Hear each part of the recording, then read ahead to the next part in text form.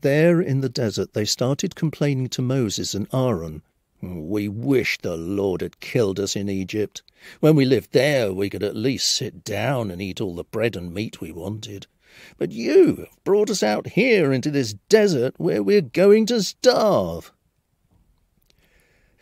The Lord said to Moses, "I will send bread down from heaven like rain. Each day the people can go out and gather only enough for that day. That's how I will see if they obey me." Moses turned to Aaron and said, "Bring the people together, because the Lord has heard their complaints." Aaron was speaking to them when everyone looked out towards the desert and saw the bright glory of the Lord in a cloud. The Lord said to Moses, "I have heard my people complain. Now tell them that each evening they will have meat, and each morning they will have more than enough bread. Then they will know that I am the Lord their God."